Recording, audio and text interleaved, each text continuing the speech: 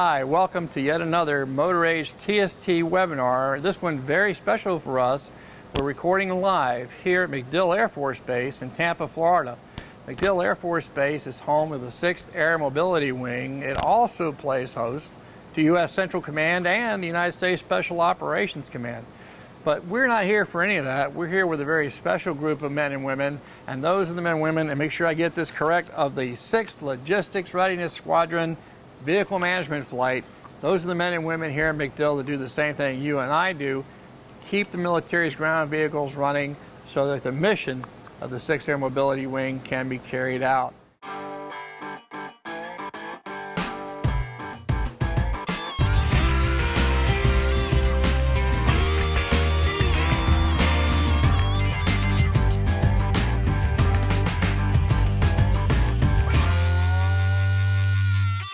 Let's start off with talking about what's new in AC. You guys got a little bit of that earlier today. Let me kind of give a background for the benefit of those who are watching. Several years ago, the European Commission decided that R134A was a bad thing because of its global warming potential. They even assigned it a number, and what they do is they compare it with carbon dioxide as the base. So if we say it has a 150 GWP number, what that means is that it's 150 times worse in global warming potential than carbon dioxide is. Okay, so that's the baseline. So essentially what they said was you can't use anything in new cars made after a certain date and time, which that deadline is coming past, that has a global warming potential over 150, I believe the number was. Well, 134A is something like 1,300 or some really high number like that. So that was out. The search went on for a new gas. It was, some of the ones that were considered were 152A, which is the same stuff that is in those little cans of compressed air that you get to blow the dust off your computer keyboard. But that's a flammable gas, so they didn't like that much. You know, certainly we don't want anything catching fire. Another one that was really quick up was R744. Anybody remember what 744 is? Carbon dioxide, yeah, and that's the baseline. So in terms of global warming potential, it can't get any better than 1, right? So that was considered, and it is a good refrigerant. The only problem is the system pressures that were in use. I mean, if I remember the numbers right, you're looking at system operating pressures of 2,500 PSI. So if you're out here doing a test on a running system and you do something wrong, that could be a bad thing. If that erupts inside the cabin, that might not be too good. Anything, of course, associated with a vehicle safety-wise can be dealt with secondary systems and warning systems and so forth. So it wasn't totally off the table, but that was a major drawback. A lot of the companies that won't have to deal with not only the pressures, but having to design a whole new system, you know, and putting that under the assembly line. So then came along DuPont and Honeywell's product called HFO 1234YF, our number R1234YF. R1234YF has very similar characteristics to 134A. It can be used, it's almost a drop-in to the system that's on this vehicle, and gain pretty much the same efficiency. Pressure-temperature relationship's about the same. So that made a lot of sense, you know, for us to go to. Everybody was on board with us. Everybody was on board with us. But then Daimler produced a model, released it here in the United States and elsewhere, equipped with 1234YF, did some testing of their own, and came to the conclusion that even though it was classified as mildly flammable, it turned out to be more flammable than they wanted to accept the risks for it. So they claimed it was unsafe and refused to abide by the European Commission rules and regulations, that we will not use it on our vehicles. They even started up a cooperative research project to go back over all the data again. And again, they came to the same conclusions. It's not a problem when used in cars. Yes, it's mildly flammable, but you know, that's not a problem. There's stuff under here that'll burn a lot faster, you know, than this gas will, but Daimler still was holding out and holding out. Still are. They even recalled the cars that they did release in the United States and switched them back over to 134A. They thought that much about it. So what are they interested in? The CO2. They want the carbon dioxide systems, is what it seems. And they're not the only German manufacturer that I think feels this way. So will we see carbon dioxide systems in vehicles in the United States? Probably so. Probably so. And for the benefit for everybody who's watching, working in the independent shops, either gas, while it's in cars now, all the cars that you're going to be servicing in the field, out in the private sector, are under factory warranty. So the dealers are going to have to deal with this right off the bat. If you're a collision repair business or a salvage yard, you're going to have to be able to deal with 1234YF because people wreck new cars all day long. If you're in an area where there are no dealer alternatives close to your shop, then they're going to have to deal with it. So that's really a call for you guys who are watching and own the shops of what your particular market is. Do I tell you to go right out and buy the equipment? No. Is that the only refrigerant? Well, no. 1234YF is really expensive. It's like 10 times more expensive than 134A. It's like I told you guys this morning, it's something like $1,100 for a 20-pound jug. Crazy, crazy cost. Mexichem has come out with a blend refrigerant called R445A, which is currently being looked at. Much cheaper. Again, similar characteristics to 134. If that comes about, we could be looking not only here in your facility, but every place that works on cars of any kind could be dealing with as many as 4 different refrigerants. And think of that, guys. It's like you have to have a recovery recycling equipment for each single refrigerant you deal with. That could get expensive, and that's decisions, fellas, that you may have to look forward to, when planning your own capability as a shop. So that takes care of kind of the background where we are now. GM and Chrysler have both announced plans to convert their model lines to 1234YF, not all at one shot, but over time. So I guess I should address that. Why would they bother doing that? Because you got to set all that up in your assembly line. You got to make some changes to the system design. The evaporator, for example, is different. Why would you go to that cost as a manufacturer? Well, how many of you know what CAFE is? And not in motorcycles. A CAFE is the corporate average fuel economy standards that the government sets. And I think 2021, they have to be up to something like 50 plus miles per gallon. In other words, all the vehicles that GM sells, that's the average they have to meet. Okay, now think of that with a big old, 2500 pickup, huge V8s, guzzling gas. They got to do something, right, to get that down. That's why you see a lot of companies building hybrids now. Introducing light diesels, are becoming more because of the fuel economy. Well, another way they can do it is they can buy credits to offset it. And they can buy credits, say, you guys all know who Tesla is, right? Big electric car company, right? High-end sports cars. Well, they have no emissions, do they? So they earn a lot of credits that they in turn can sell to GM or Ford or another manufacturer to offset the CAFE requirements. Or I can do something in the vehicle to make it more green. And switching to 1234YF is a way to do that.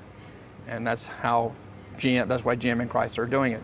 They can earn the CAFE credits and help meet that standard, okay? So that brings us up to date there. A couple observations for you guys and for those who are watching. First, 134A isn't going anywhere. That's good for however long there are 134A cars on the market, and considering that the average car in the U.S. fleet is nearing almost 12 years of age, people are hanging on to their cars a lot longer, so that's something that we'll still have for a long, long time. We are expecting to see the EPA recommend that 134A be discontinued for use in new model platforms. That, if it hasn't been issued by the time this video gets out online, it's probably in the very near future. Again, will that affect us? Will we be looking at the retrofits that we did many, many years ago? No, you won't see any of that. Okay. I know you guys don't make a lot of money, right? They don't pay you enough. I'll be the first one to admit it. So when your car AC system breaks down, what do you try to do? You try to fix it yourself? Especially since you're already working on this stuff anyway, right? It's not like it's totally foreign to you. So you go down to the local Napa or Walmart and you're shopping down the aisle and you're looking for that, you know, something to put back in the car. And what do you see? Those little baby cans of refrigerant, right? And they're what, 10, 12 bucks for a can. Most everyone I've seen, at least around this area, has sealant in them. You know, they tell you with sealant, with dye, everything you need in one can. Even has a little pressure, a little hose with a little gauge in it that tells you, yes, green, you're done. All of that good stuff. Guy goes out, needs to fix his car, he takes it to the shop. If you bring it to me, okay, first I'm charging you a flat rate. And generally shops may be getting anywhere up to an hour and a half just to recover and recharge the system. And if you've got a leak somewhere, then I have to do that, don't I? And I'm going to have to charge you for the refrigerant I put in. And then I'm going to have to charge you the time to check it out, maybe another hour. So that can be expensive. You can $200-300 just to find out that your evaporator's leaking or something. So the do-it-yourselfer, he's thinking, let's see, Walmart, 12 bucks, you know, local shop, 300. Well, if I go ahead and take the 12-buck fix and it works, well, I save myself $280 some, right? And if it doesn't work, then where I'm out, 12 bucks? Okay, so he might shoot one can, maybe shoots 2 cans, who knows? It doesn't work, then he ends up in the shop to get it worked on. You don't know what's going on with the system. So that's one of the very first things we want to do, is we want to find out what's in the system, make sure there's no contaminants, no sealant. Counterfeits we have to talk a little bit about.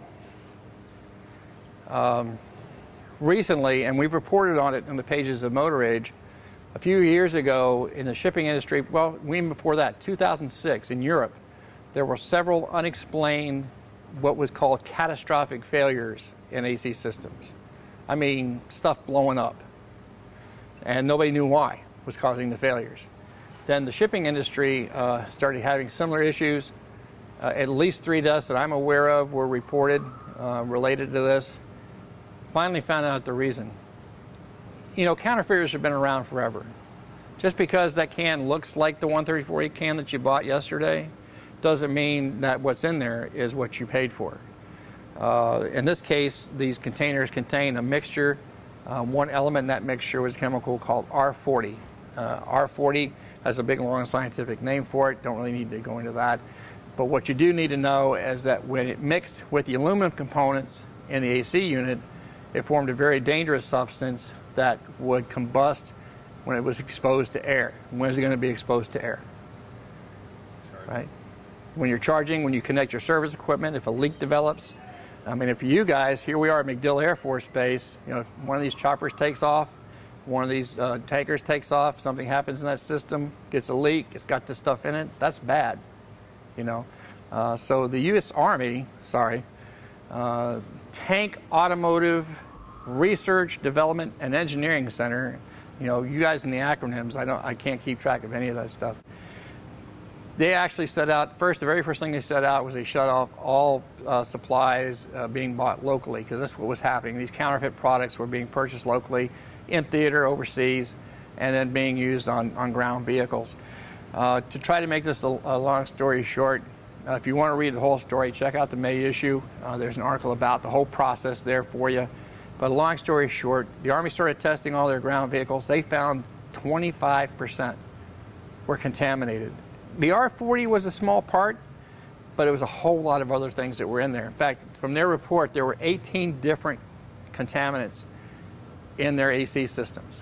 Everything from the R40 to hydrocarbon blends, the butane and propane, the stuff that likes to burn, R22, R30, whole mixture of stuff in there. So if it's happening to them, it can happen to the rest of us. Now, there are safeguards in place in the United States, so it's not as bad here, but it's still a possibility. And again, go back to your do-it-yourselfer. You don't know what he's sticking in that car. Do you want that in your service equipment? Do you want this $4,000 or $5,000 piece of equipment to be down for 2 weeks, taking money out of your pocket when you're at the peak of AC season? Of course you don't. So let's start with the sealant. Let me go grab that. And the first thing we're going to do is we're going to check for the presence of sealant. Now, there's some prep that you normally would do to prepare the vehicle to check this. We're going to run the AC for a little while, get everything good and circulated. Now, the way sealants work is either come in contact with moisture or air, they solidify. So think about this for a minute. If you draw that into your equipment, your recovering machine, and you have a small leak in one of the lines there that you don't know about, it'll clog up your machine. You don't know why the machine's not working anymore, so now it's sitting in the corner, not usable. you end up calling somebody out to fix it, you're down who knows how long and out so much money, right? So after the machine is prepped, we need to prep our tool. And it's really not that complicated a device here. Each one has a fixed orifice, okay, and it's just a graduated hole in here. And there's the air, and then we're going to prime it with a little bit of water to simulate the moisture. And we're just going to squirt a little bit on either end, shake it up, shake out the excess. Okay, then we have a coupler that fits onto the high side port of the system. We'll remove the cap. And look at that little O-ring stick in there. We'll take that too. Okay, now all of these young men were at my little session this morning getting their 609 certification. Let's say if they remember, what's so important about the cap? It's a primary seal, right? So if it's missing, put one on. So we'll set that off to the side for a minute. Next we have a vial, and there's a ball in here, very small ball, if you can see that.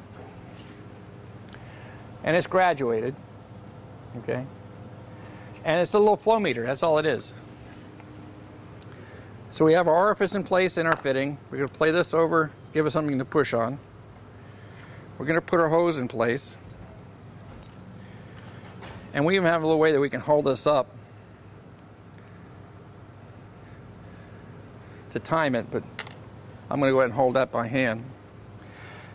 So the first thing we have to do is the orifice that's in here, is that flowing properly? So we're looking for at least a 1.5 reading on this gauge initially after we connect it.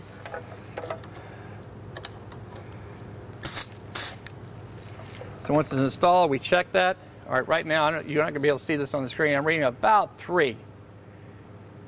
So I'm going to put the little band up there close to remind me.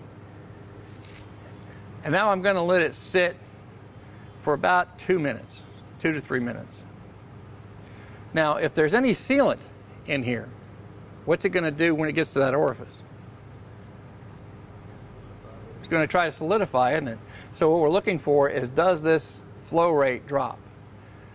And if it drops more than 30% of what the initial reading is, there's sealant in it. Okay, now even here, if you should happen to get one like the F-150 sitting behind you that's being serviced off base, and you do this test on it, and you see there's sealant in it, don't pull it into there. You know, it's not a bad idea, and you guys out in the private sector, that if you do find contaminated refrigerant, use an old machine to collect it in. Make that your junk drawer, if you will. And when that junk can is full, send that off to an official reclamation site. Make sure you follow the paperwork. You have to keep record of that for 3 years when you send it off site. All right. So far, we're not getting any change, right? So right now, we're good. We'll assume the 3 minutes has passed. We don't have any sealant issues with that. Use a sealant detector like this one from Neutronics. It detects for the presence of type 2 sealant by measuring the amount of flow through a sensing plug. If sealant is present, that flow will decrease more than 30% over a few minutes of time. Here's how it's used. Assemble the test rig per the instructions supplied with the kit. Then prep the car for the test by setting the air conditioning for max cooling. Use the lowest temperature setting, maximum blower speed, and close the recirculation door. Allow the car to run for 2 to 3 minutes to make sure the refrigerant and anything that's in it has had a chance to circulate. Then turn it all off and let the car sit for another 3 minutes or so. Next, attach the test rig to the high side service port and monitor the flow rate for 60 seconds, noting the maximum reading. If it won't read over 1.5, you'll need to start the air conditioning up again to see if the flow rate will meet this minimum needed for the test. A low flow rate running can mean there isn't enough gas left in the pipes, or there are restrictions in the service port or sensing plug. Monitor the flow rate for 3 minutes and note the lowest reading. If the flow rate has changed by more than 30%, there is sealant in the system. Now, am I ready to service this system? Well, what do you think I have to do next? Test the refrigerant. Is there really 134A in here? And again, you've heard us talking about the really bad stuff with the counterfeits and the contaminants, and that's all well and true. But you know what? It's like my mommy and daddy always told me, if you see something online, a great deal on refrigerant, or some guy pulls up in his shop to tell you what a great deal on refrigerant you got, it's really cheap. Well, if it's too good to be true, it's probably not true, right? Yeah, so it's probably, keep an eye out for that. You can have a 30-pound jug of water is going to weigh the same thing as a 30-pound jug of refrigerant. You know, you could, and this has happened where there has been sand in the tank or some other substance in the tank to make the weight up, and you only get half of what you really paid for. So you have to, you know, look out for what you're doing, what you're getting. All right, so we'll set that off. Let me go grab the identifier. Now this is going to be interesting. This is the newest Neutronics identifier. This is actually a similar model to the one that the TARDIC engineers are sending out as SOP for checking the ground vehicles on the Army side, and I think it's supposed to get sent out to all the branches eventually. And this is part of the official test kit procedures for that. It's very simple to use. We're just going to go ahead and start it up. We'll let that warm up. And this will do the new 1234YF. It'll do 134A. Some of them have been updated to identify different refrigerant blends, but the simple truth is, as soon as the counterfeiters are caught and we know what they put in the tank, they come up with other stuff to put in the tank. So there's really no one identifier that's going to be able to tell you exactly what's in the can. What you're looking for is this pure 100% 134A? If it's anything less than 100% pure, don't suck it into your machine. You need that, you treat it as contaminated and get rid of it. For you guys, if you have something that you suspect in the least might be contaminated with something that it shouldn't be, then you need to get with your supervisors and say, hey, because the only real way to tell for sure if it has something like R40 in it is with a gas chromatograph. Okay, there's really no other way to do that for sure. Okay. Warmed up, hit the button. Okay. Select refrigerant. Well, we're looking for a 134 system, so we'll click that one. Say connect our hose to the device.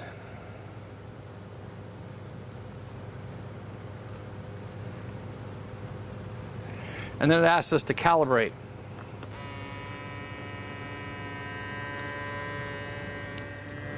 And this is going to be interesting. I'm really curious of what's in here. All right, connect hose. All right, so we got the hose connected. Open the valve, press OK. And now it's going to test the sample.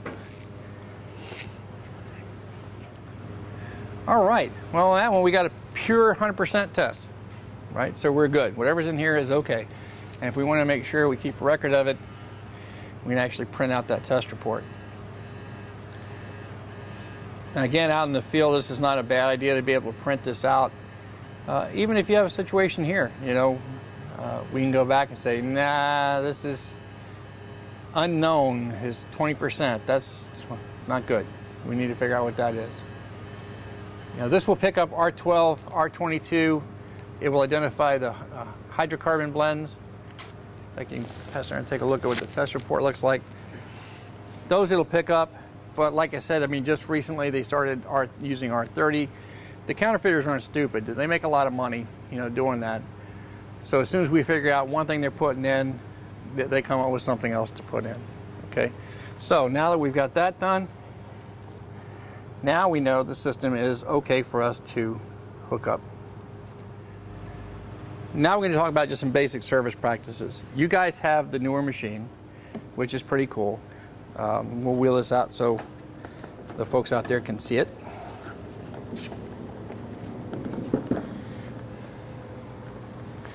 Move that out of the way. If you don't have one of these in your shop, you probably want to consider investing in one.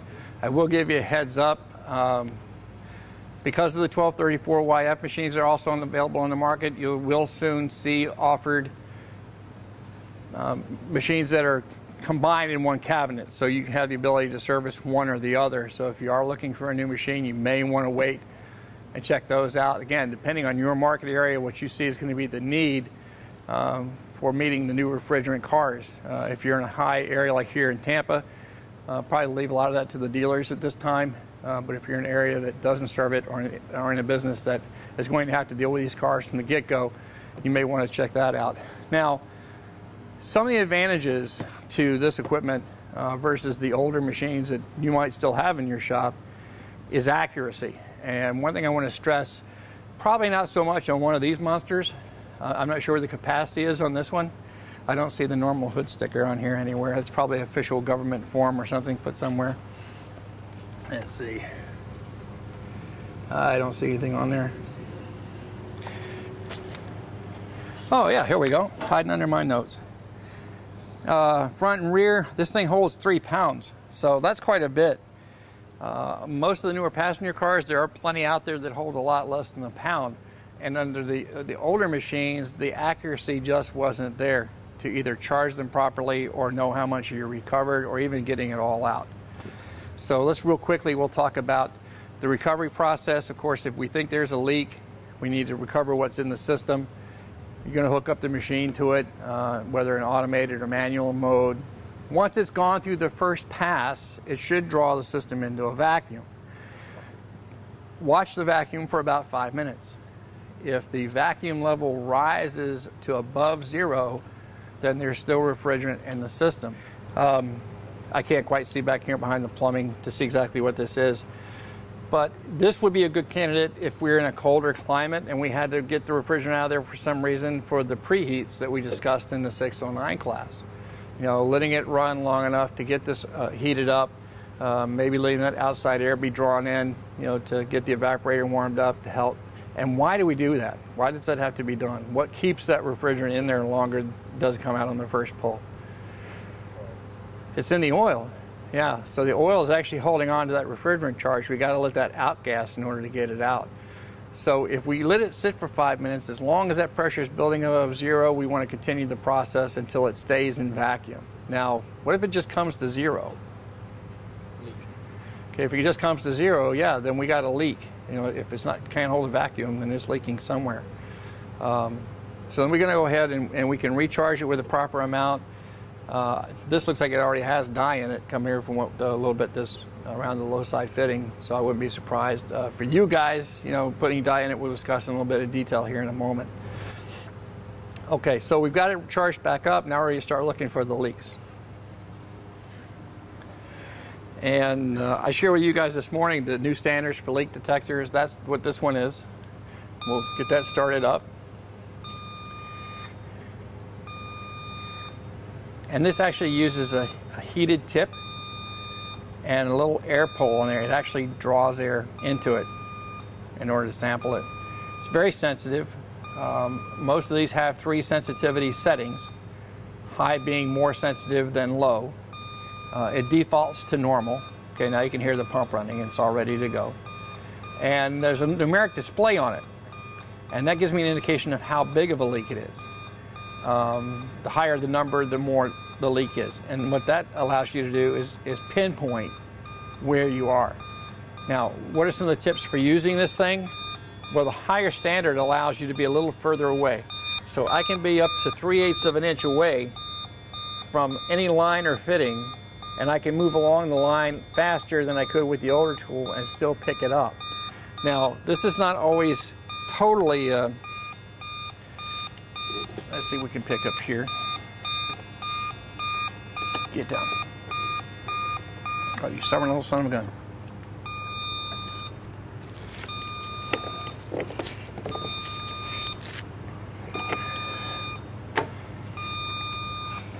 We'll just try it out here. One of the things that they wanted to do with the new standard is to prevent false triggering. Oil, grease, brake fluid. There's like, I forget the number of chemicals that are on the official standard list that it has to not trigger on. Let's try coolant. Okay, not picking that up. Okay. Is that washer fluid over there? Try that out. That's an exception. It will trigger on washer fluid. What's a little tip for you though is that's a way you can check how your sniffer is working. Just go to your customer's car, hit that washer reservoir. You know, if it goes off, you know it's working right. Some other tips. You know, the air's got to be fairly still. You know, if you've got a lot of breeze blowing through the shop or you got a fan blowing on you, then you're not going to get a good reading around the connections. You want to make sure that you hit all the way around. Refrigerant's heavier than air. So if I'm looking for a leak at a fitting, I want to make sure that I can bend it around and get up underneath there to check it. What about these ports? Is that Schrader valve leaking?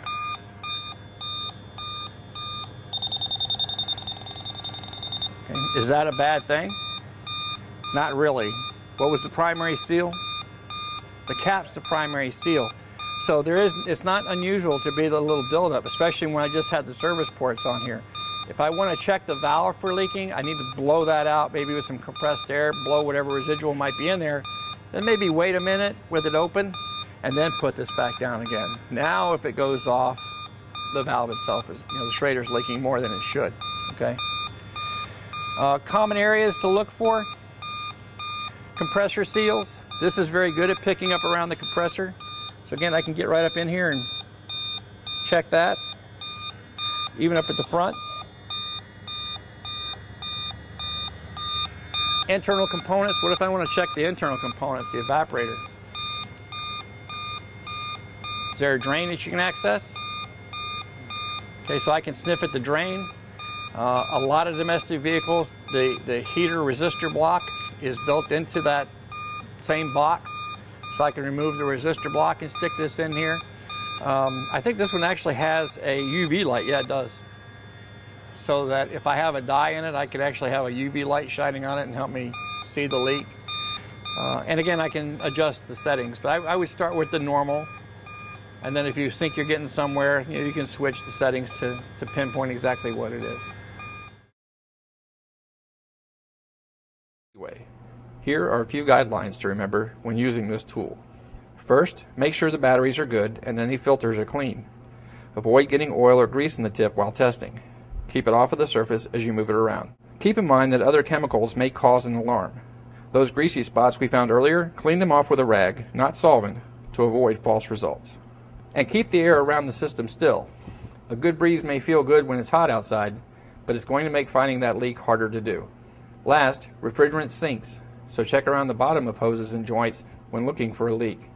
If you do find one, back off and clear the tester, then check again. The new testers clear quickly and offer 3 sensitivity ranges to help you pinpoint the exact location of a leak.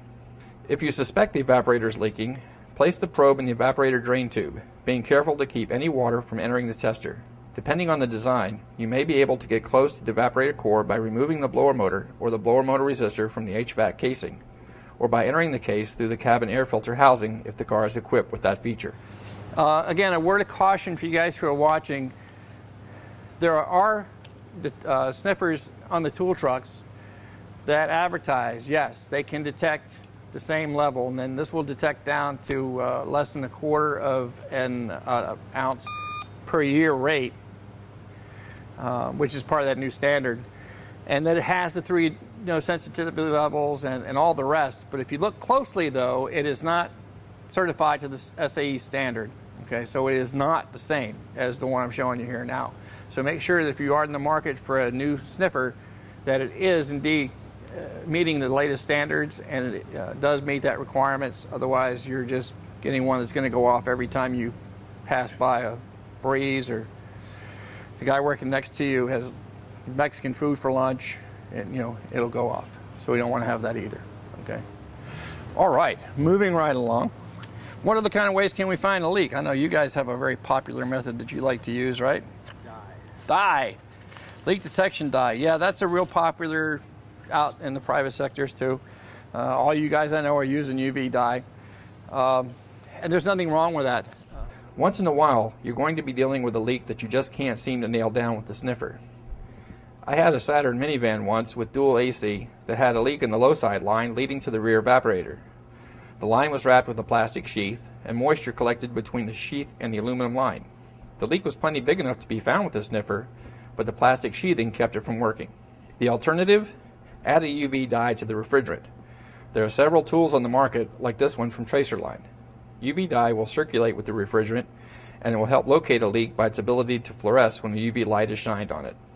But like anything else, there's a right way and a wrong way to use dye. Here are some tips on using dye in the AC system. First, many manufacturers install dye from the factory, usually in the form of a wafer placed in the accumulator or receiver dryer.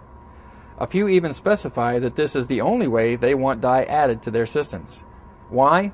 To avoid overdosing the system or installing an oil not specified for that car. It's not the dye, it's the carrier agent used to get the dye in the system. Excessive use of dye, and the solvent agent used to get it in the system, can affect system and compressor lubrication. Dye added may take up to 24 hours to show up, depending on the leak size. With wafers, it can take as long as 2 weeks. And dye won't circulate properly in a system that is low on refrigerant. Be sure to explain all of these limitations to your customer up front to avoid problems later. Use a good UV light and the yellow sunglasses provided in the toolkit to find that leak. Inspect carefully with an additional focus on the area around the compressor clutch and the evaporator drain. Don't forget to look for potential damage to the condenser caused by flying debris or small rocks kicked up by the car in front. It is possible to use too much dye. Again, like the F-150 that's behind us, that new truck probably already has dye in it from the factory, and most new cars now do. A lot of times if you buy the replacement desiccant, the receiver dryer accumulator, I know that for a long time they used to put wafers in there so that when the system was run for a while, those wafers would dissolve. That was the dye, and it was already in the factory part when you bought it, so you didn't need to add dye. The guy before you may have put dye in it. The guy who put his own AC can may have already put dye in it. So you can check real quick, just a little tap on one of the fittings, look inside the Schrader ports. You know, that's a good common giveaway. The dye will, if they haven't cleaned it out, you know, the dye will be there. You can see it there. It's also a good visual indication for sealant. If you see some green crusty stuff, you know, lurking in there, it's not a good thing. Make sure that you dose it according to the people who make the dye, to their levels. You don't need a whole lot, but it may take a while to circulate. You know, you're looking at a three plus pound system here, front and rear. So if I put dye in this today, it would probably have to be driven for a few days at a minimum to get that dye to circulate everywhere through the system and allow me to find the leak. In other words, it's not something you can put in and be done with and call it a day, you know. Don't use the kind of dye that you get that comes already in the oil, right? That's a bad thing. You're actually putting too much oil in, and like we shared with these fellows earlier, you know, if you have a car that holds 4 quarts of oil, you certainly aren't going to put 5 or 6 in it, are you? No, of course not. The compressor is an engine, just like the one that's driving the vehicle. It's a pump, and it needs to be treated with the same consideration and respect that the engine itself is.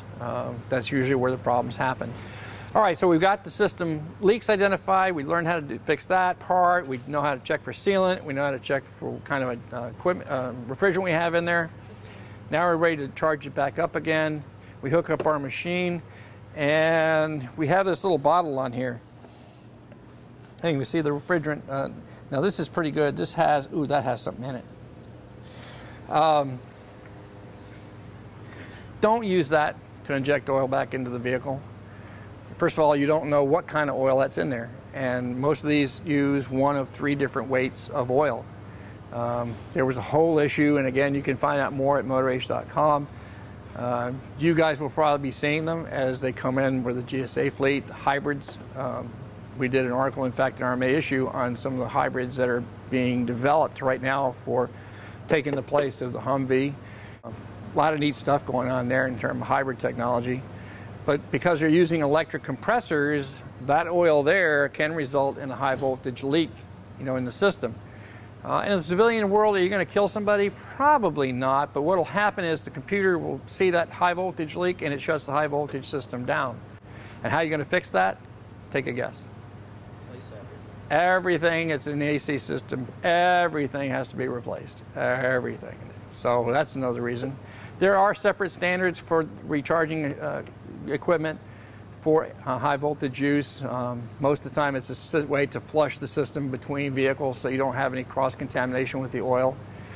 But even if we never use it for hybrid, even if we just use conventional, I don't know if that's 46, PAG 100, PAG 150. I don't know what that oil is, number one.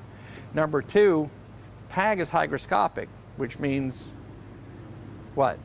It absorbs moisture right out of the air. So I just made a big deal of doing an evacuation to get all the moisture out because I don't want all these aluminum components to corrode, and I'm going to dump moisture right back in it because my PAG oil is contaminated in the bottle. So I was always going to use it out of a clean, sealed container before we put the PAG back in. Use the correct rate.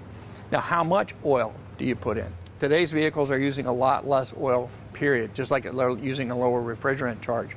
So if I'm going to put oil back in there, I'm going to go by what I did and what the manufacturer tells me for that particular application. And for you guys who are getting ready to go, from your military life to civilian life, and you're going to be working on stuff like that for a living, the Fords and the Chevys and the Audis or whatever else you want to get into, even though it's a diesel engine, even though it's a gas V6, whatever the case might be, these engines today are, high performance. Back when I was coming up, piston to cylinder clearances you could measure in 15, 20 thousandths of an inch. Today, they're thousandths of an inch. Timing, injection, everything has to be exactly right for the engine to perform. You're getting horsepower out of a 4-cylinder that we used to get out of an 8. They're high performance products. So they have no tolerance for error, and they're not all the same. The old general rules of thumb that we may have learned when I was younger and coming up, and you may still have heard from people that worked on their own stuff for years, you can't apply to today's stuff. You guys are on the front lines of a lot of new technology. Certainly there's a lot in the private sector that you're going to see very, very soon. Look up the information. Do your homework first before you pick up the first wrench. Well, guys, I appreciate you hanging out with me and being part of our little video presentation.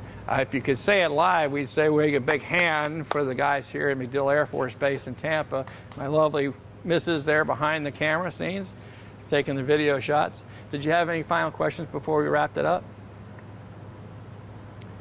Well, I hope you found it worthwhile. And again, I really appreciate you taking the time to hang out with me.